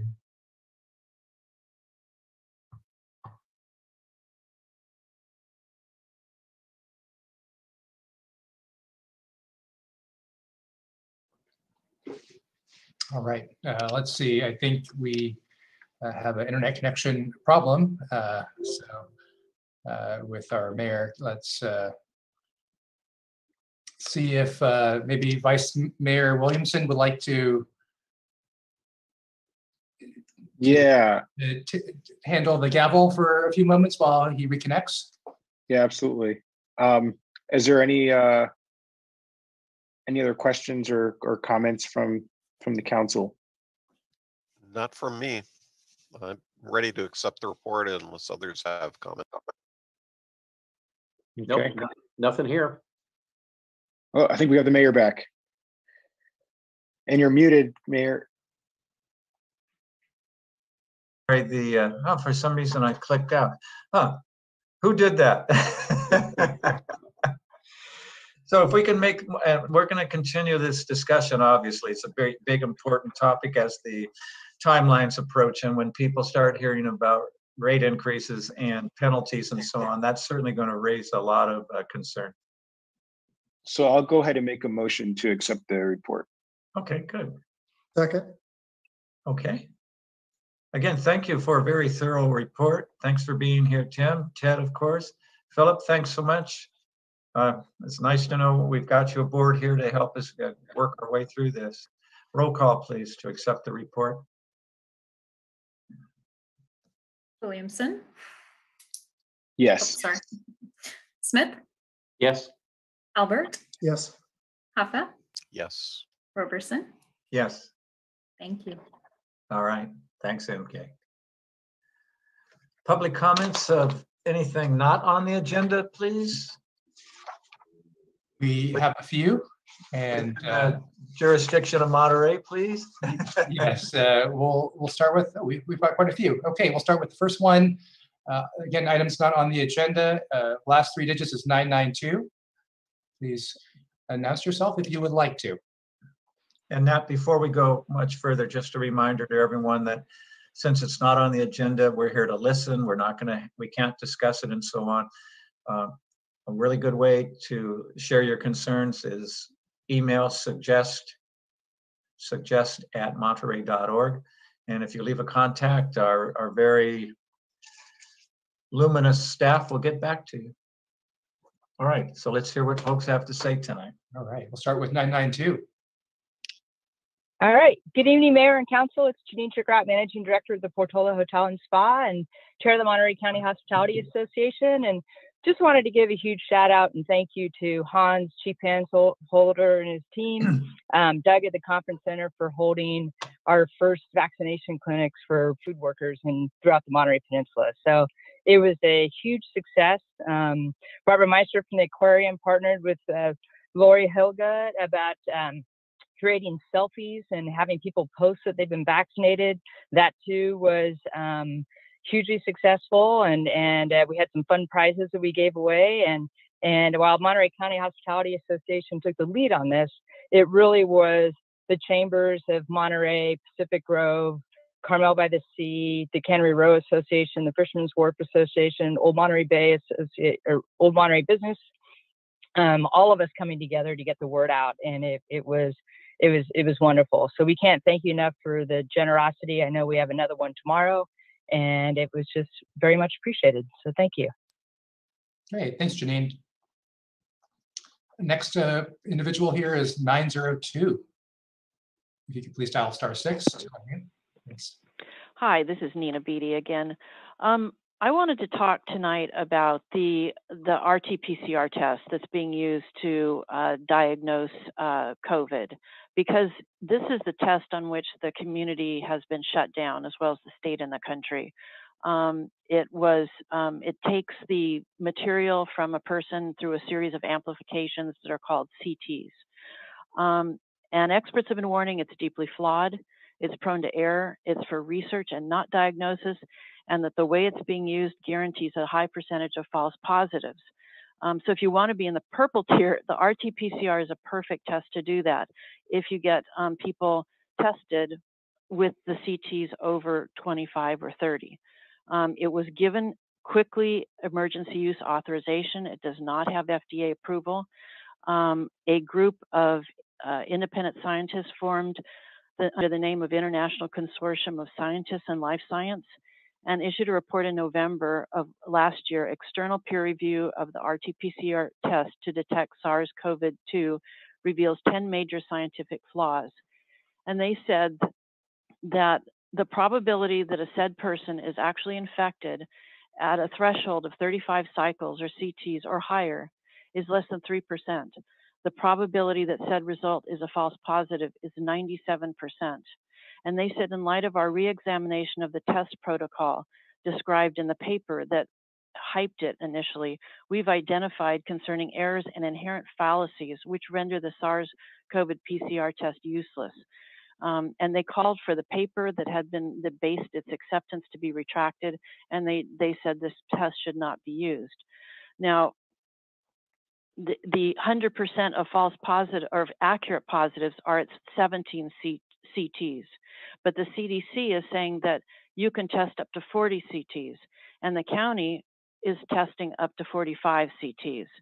So on the shoddy basis, the test has shut us down and put us in tears, forced people to wear masks, and ruined many people financially. There are safer tests. The PCR tests in collecting the samples, people's brains have actually been punctured by the probes. Some of these other tests are much more accurate. We need to understand the true extent of COVID in this community so that we can be in the correct tier. And also the vaccines, it's a nice idea to have a vaccine that can promote immunity, but the protocols, the test protocols, the previous speaker may not be aware that they were not geared to get immunity or to stop severe COVID reactions or to stop death or to stop hospitalization. And Dr. Fauci said this last year. So and now we have breakthrough COVID cases, so-called breakthrough. Michigan is one of the most well-known, where I think over 240 people have gotten sick with COVID. We've ran out of time, and I apologize, but thanks for your public comment, and we can always hear later on. I believe Ms. Beatty has requested another item be pulled relating to vaccines and not testing. So let's go ahead and hear from the next speaker, and that's Esther Malkin on items that are not on today's agenda. Yes, hi again. So I wanted to first mention that I'm still not hearing anything about the RFPs that have been out there and supposedly reviewed, and I don't know why they have not, the information or any presentation has been made available to the public on the RFPs on the 4 properties that the city has that were going to be looked at for 100% affordable. So I'd like to get some idea on where we are with that. I haven't heard back from Kim Cole after a couple of emails, and it makes me wonder what's going on and why this is becoming so complicated. Secondly, I'd like to address an email that I sent in regarding the crime uptick on our side of the city over here. We always have had a higher crime rate than the rest of the city. We essentially insulate the rest of the city very much from some of the crime. And I took a community academy class in 2013, and they asked us where we thought the least crime happened in the city. And everybody automatically assumed it was in Old Town because that's where the police department is. And it's not. It's actually New Monterey. Why? Because New Monterey is insulated by everything leading up to New Monterey on one side, which is my side of the city, and PG and Carmel. So we cannot just pay attention to the crime uptick in the tourist areas. I'm curious if we are going to have the security company back downtown when the tourists are here so that they can free up the officers to respond to real crime. I'm very concerned that these things are happening at night. I doubt that most of you realize how few officers we have on at night, which is when most of the serious crime is happening. But I'm not even referring to minor crimes, which are, I'm going to consider car break-ins and thefts of bicycles and things. I'm talking about personal crime. When somebody is sitting in their car at Del Monte Beach watching the sunset and they get robbed while they are in their car, that's very concerning. When somebody is at home and they have a home invasion while they're home at 7:30 at night with their child, and they escape through one end of their house while someone is getting into their house from another end, and nothing can be really done about this because there's no bail currently by executive order, that's not okay. We've got to do better on our side of the city because we are the ones that are here all year long. And focusing on the tourist areas is just not good enough. Thanks. Thank you, Esther. We'll go to, and apologize if I mispronounce her name, Eloise Chim. Please join us here at the City Council meeting. If you could please unmute yourself. Thank you.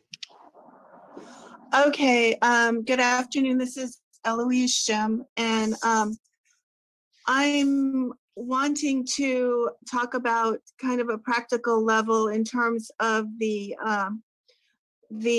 emergency relief, the emergency rental program that you had, and also wanted to thank Monterey, the city of Monterey, because they did help me out with my rent because I have worked, although I don't work now, in the Monterey Peninsula Unified School District, and they helped me out with my rent for a couple months in 2020.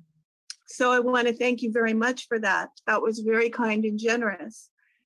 But what I want to know now is I might still need that. And there has been, with Biden's new COVID relief program, some amount of money that's gone to the county and I guess some to the cities. And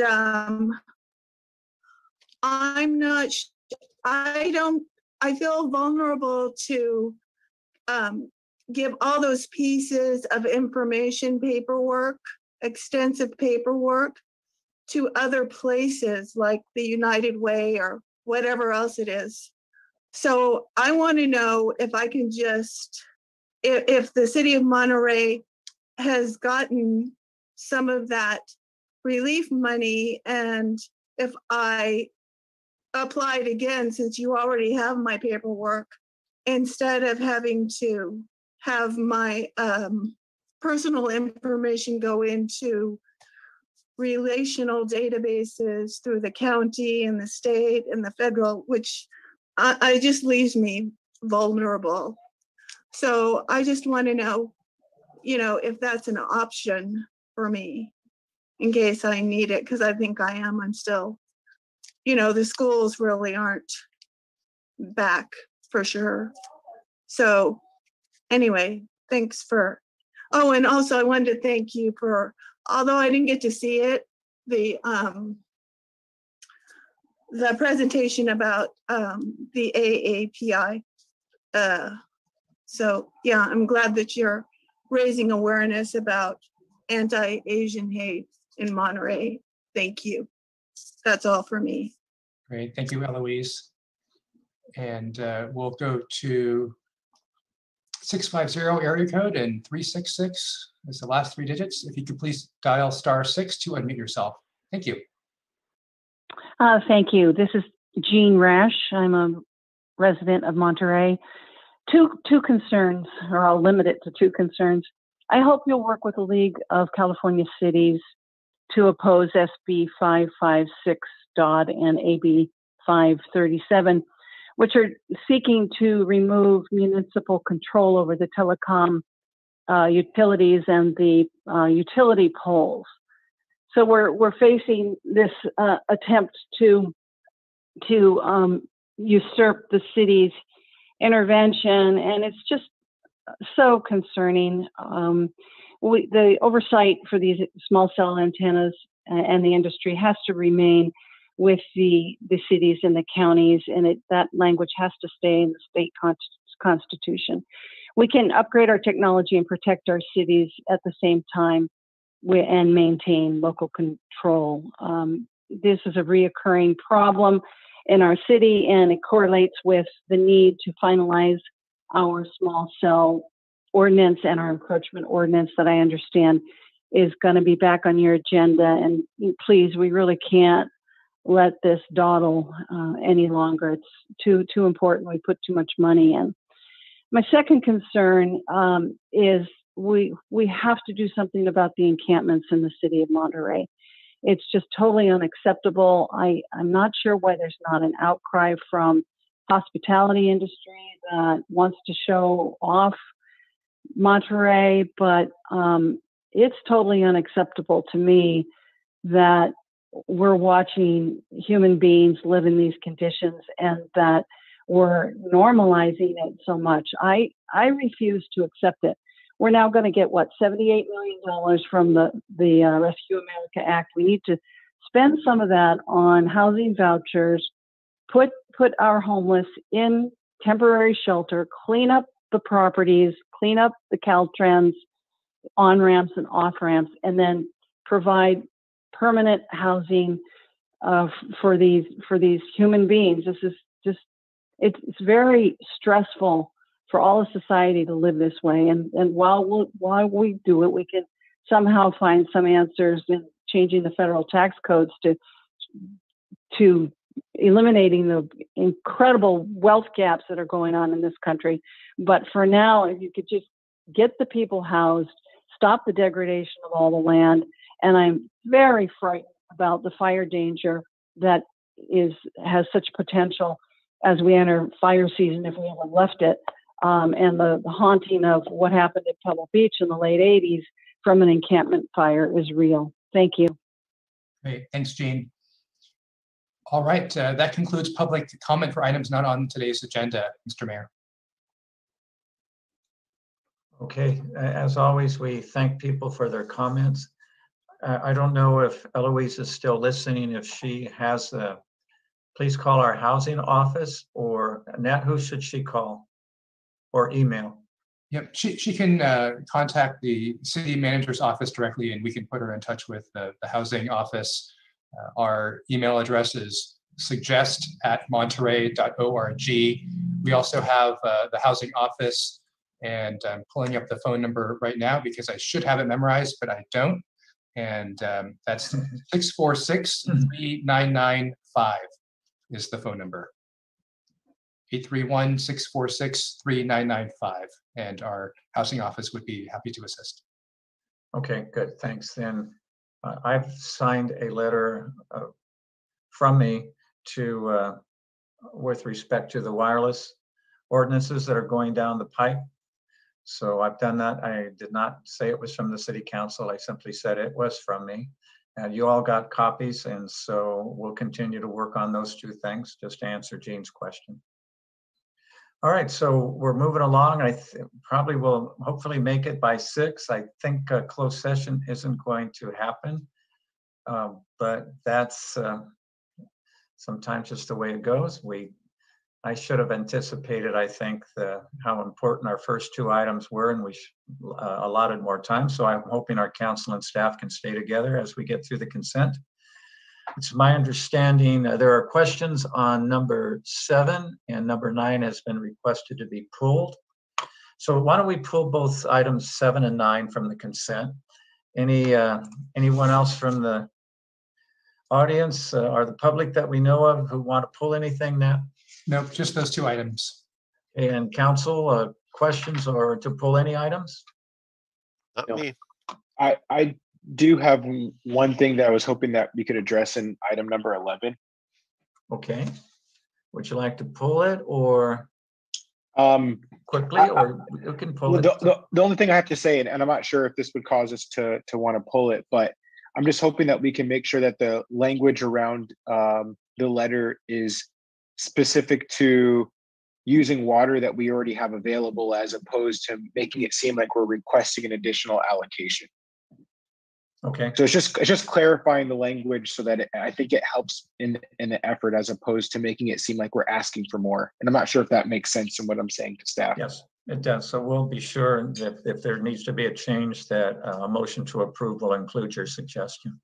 Perfect. Okay, so with that, I'll go ahead and make a motion to approve all the other items that haven't been pulled on the consent agenda. Okay, thank you. I'll second. Oh, wait, Alan beat me to it. And a roll call, please. Albert? Who, MK?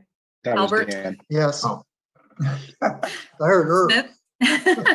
Smith? Yes. Oh my gosh, I'm sorry. My dog is participating in the meeting now. I apologize. Williamson? Yes. Hoffa?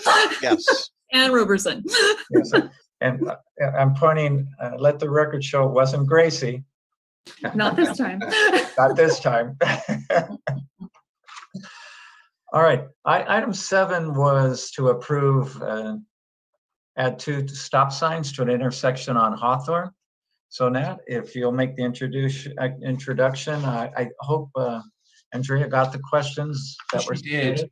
Absolutely, Okay. yes. This resolution essentially transitions 2 intersections from a 2-way stop to an all-way stop. This is Hawthorne Street at Irving and Hawthorne Street at McClellan Avenue, both in the new Monterey neighborhood. And this recommendation comes on the heels of 2 CIP projects. These are curb extensions at the 2 intersections. And it comes from a safety perspective, not environmental, not traffic calming, but based on a traffic safety analysis and a sight distance analysis with the goal to achieve better pedestrian visibility among drivers. And traffic engineer Andrea Rennie will be providing a brief summary of this recommendation and answer any questions that you or members of the public might have on the issue. Andrea? Thank you, Nat. Mayor Roberson, council members, good afternoon. So this was a decision made based on safety. And if I can share my screen, I just want to show a little bit of the crash history at this location. And I apologize if it's a little bit pixelated. So if you can look at the crashes, I know these are 18 years of crash history. You can see there are a lot of right angle, or what we call broadside crashes. Those are normally injury crashes. So if we look at Hawthorne and McClellan, we have a total of 19 collisions that could have been corrected with the installation of an all-way stop. And in looking at Hawthorne and Irving, we have 22 collisions. And again, please keep in mind, these are 18 years of collisions. So the California Manual for Uniform Traffic Control Devices requires 5 crashes in a 12-month period. So we do not meet that criteria. However, we do meet a criteria that says that if a road user, after stopping, cannot see conflicting traffic, is not able to negotiate the stop without advancing, then we can place an always stop. So currently we have 8 intersections on Hawthorne. 6 of them are all-way intersections, always stops. And these 2 are the only ones that are not always stopped. So one of the things that happens when you have an intersection that stops and then you don't stop at the next one, but the crosswalks are those high visibility ladder zebra crosswalks that we have, it can create an illusion of an always stop. So that illusion of an always stop can cause people to stop, and then we can have rear end crashes. We do have a pedestrian accident on Hawthorne and Irving. So because of that condition, what we did is with the NCIP project and the bulb outs that shortened the pedestrian crossing, it made the intersection much safer, and we're actually able to get some parking spaces back.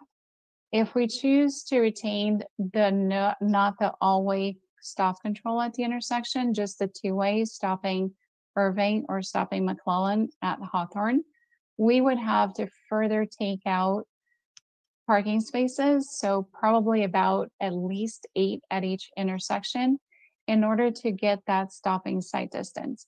So if there's a car traveling 25 miles an hour on Hawthorne, it takes them about 155 feet to stop, to see another car crossing and stop. If they're traveling at 30 miles an hour, it would take them 200 feet to stop. So we don't have that stopping sight distance. So these, the recommendation to install always stop on Hawthorne, Irving, and McClellan was based on safety. And if you have any questions, I'd be happy to answer.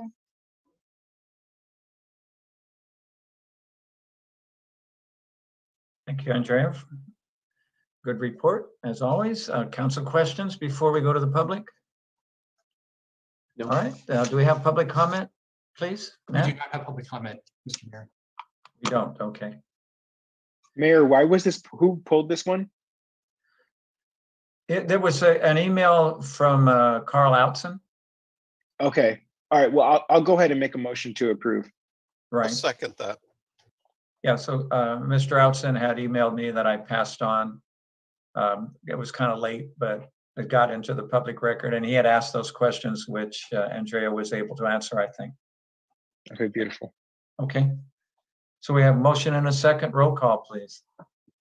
And instead of saying yes or aye, you can say woof. Perfect. All right. Smith? Yes. All right. Williamson? Yes. Albert? Yes. Papa? Yes. Roberson? Oh, nobody would do it. Woof. Yes.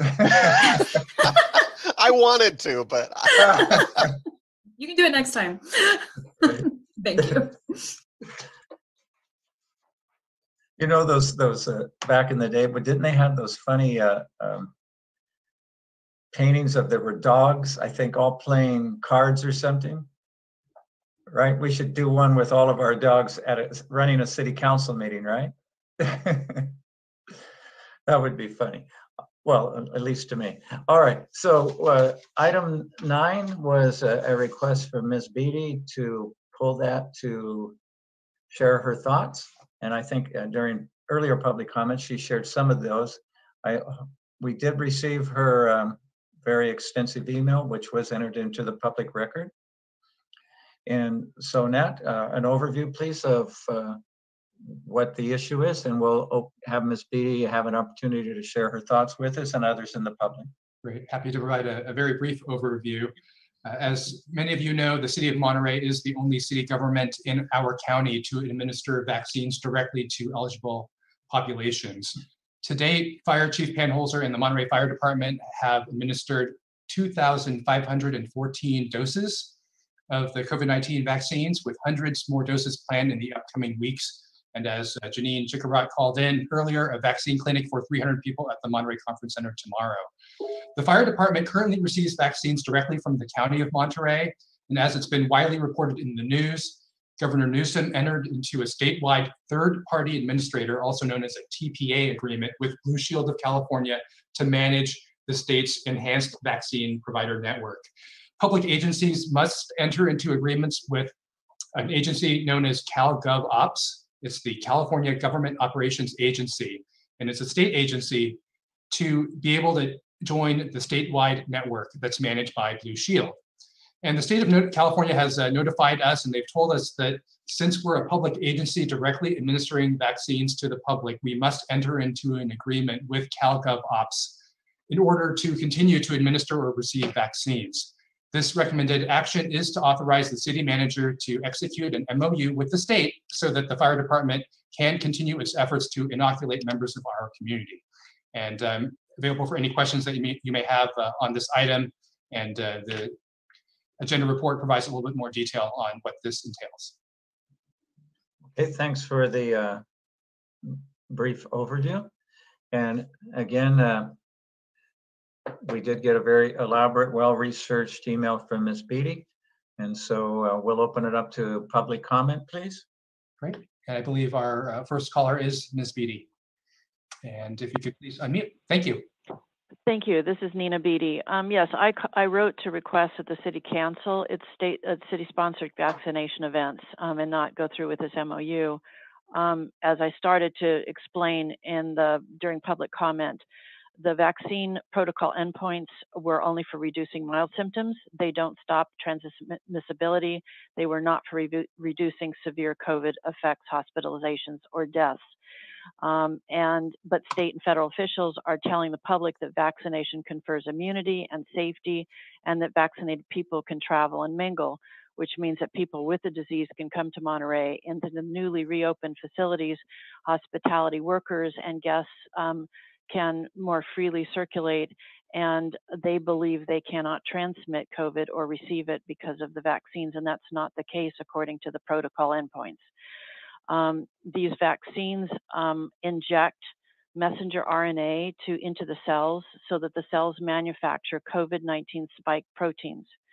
But recent research over the last 6 months has shown that the COVID-19 spike proteins may be causing the severe COVID-19 damage outside the lungs and the nasopharyngeal area, affecting the lining of the blood vessels, the heart, the brain, the kidneys, liver, skin, and fat, resulting in blood clots, low platelets, brain hemorrhages, heart attacks, neurological problems, and immune overreaction. These vaccines, by making the body produce the thing that could be causing a lot of the disease, are very, very risky. And no one is responding to questions on this. The research scientists, the doctors, and members of the public such as myself who bring the extensive body of research and the evidence to officials, and health officials are ignoring us. The spike proteins are also similar in structure to the spike protein that's needed for pregnancy, syncytin-1, and it's feared that an immune response against the COVID-19 spike protein could attack syncytin-1, causing infertility in women. The vaccine's artificial mRNA can be reverse transcribed to a person's DNA.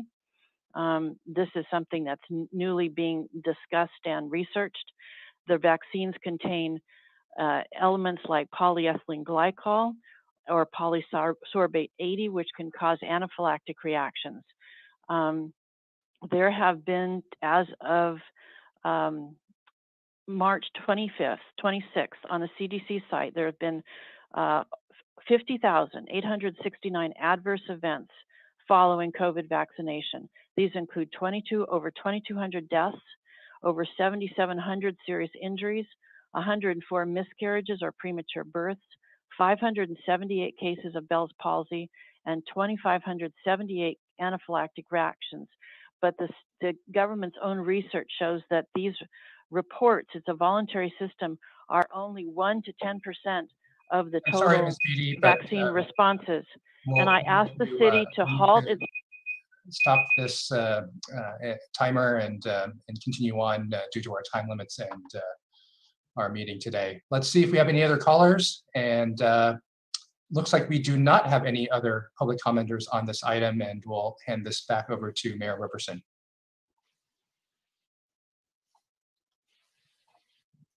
I'd like to move approval of the item. I'll second. All right, and I just want to remind the public that we did, the information that Ms. B was so kind to share with us orally, we did receive in writing, and we do have time limits that we just have to respect so we can get all of our business done. So And we if have I a can, motion under second. comment, if Comment, I can, please. I just want to urge the public that if you can get vaccinated, please get vaccinated. And there's a lot of information out there, but you want to make sure you're listening to experts. Please consult with the Monterey County Health Department or with the Center for Disease Control. And please, if you have an opportunity to get vaccinated, do so. I'm really happy I was able to get my second vaccination yesterday. Thank you, Alan. All right. Seeing no one else, roll call, please. Papa, Yes. Albert, Yes. Smith, Yes. Williamson, Yes. Roberson. Yes. Thank you. All right. We have a public appearance item, and that has to do with the salary schedule and just, I think, some accounting cleanup and so on, updating. So Nat, again, just a quick overview, then we'll see if there's any questions and public comment. Absolutely, very quick. So the action before you this afternoon is intended to achieve two goals. First is that it updates the salary schedule to include the voluntary 10% salary reduction and 2% cost of living adjustment postponement that both the city manager and the city attorney have voluntarily elected to continue through the end of April 2021. These reductions and deferrals initially took effect on May 1 of 2020. The second is that it updates the temporary and seasonal part-time salary schedule. State law requires that CalPERS agencies regularly post and update positions and pay rates, and this action allows us to comply with state law. And Human Resources Director Allison Hauk will be delivering the full report on behalf of our team. Allison.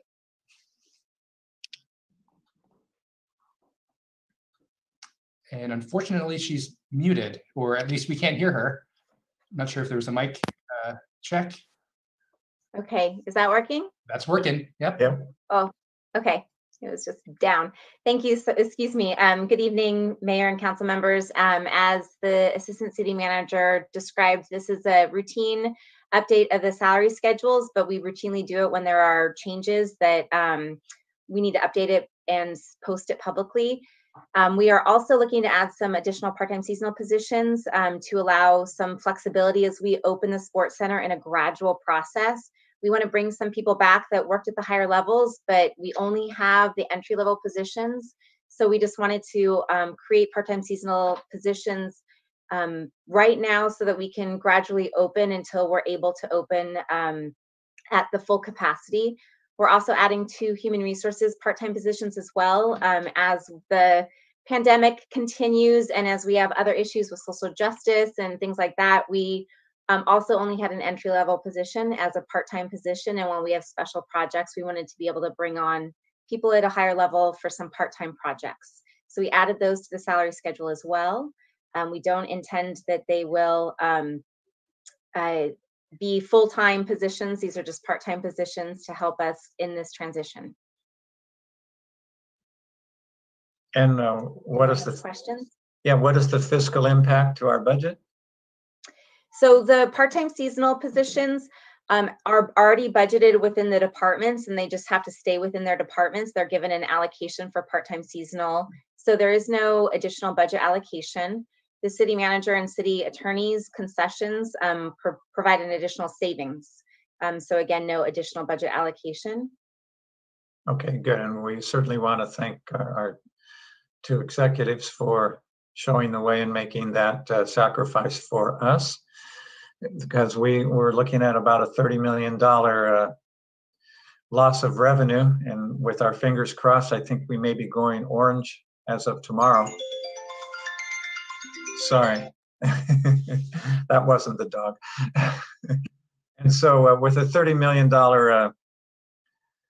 deficit, and we're far away from economic recovery so far. So I'm happy to hear we don't have a fiscal impact from that, and we can bring some folks aboard. Questions? All right, any public comment? No public comment. All right, I'll make a motion to approve. Second. Resolution, okay. Roll call, please.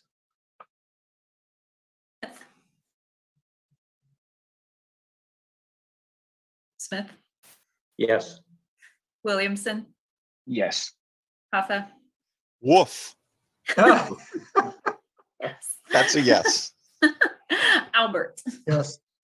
Thank you. Oh, and Roberson. Yeah, yes. Very Thank good. you. That was great. So, folks, we had a longer meeting than anticipated. I don't think we're going to have time. I'm sure everybody has other things on their schedule, so we'll do our closed session at our next meeting. And so unless there are some burning council or city manager reports, I would suggest we adjourn. All right, it sounds like we can do that. Once again, thanks to the public, our wonderful staff, and our city council for another very productive, informative meeting. I appreciate you all. Have a good evening.